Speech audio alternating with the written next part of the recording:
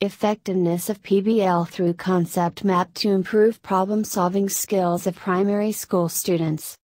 This article is written by 4 authors. First author is Sophia D.W. Einurati. Second author Sunardi. Third author Sri Anita W. And last author Gunnar Hadi.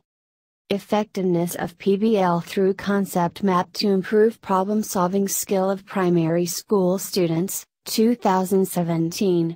This research aims to knowing the effectiveness of problem-based learning, PBL, through concept maps as to improve problem-solving skill for primary school students. Research conducted in March to June 2016 at a primary school in Surakarta. The method in this research is the research experiments with models, a post-test only control design. The study subjects consisted of 3 schools as a control group and 3 schools as experimental groups. UG effectiveness using independent t-test to tell the difference between a group test results mean experimental and control group. The results of the independent t-test between experimental group and the control group on 3 pairs of states that t-count is larger than the t-table. The results of the independent t-test between experiment 1 and control 1 calculate 5.065 table t equals 2.000.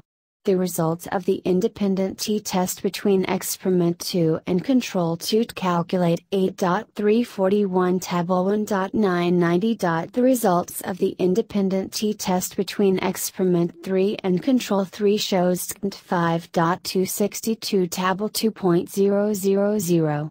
The third pair of shows there is a significant difference between the group's experiments with the control group. Then the stated learning is more effective than with the learning of problem solving.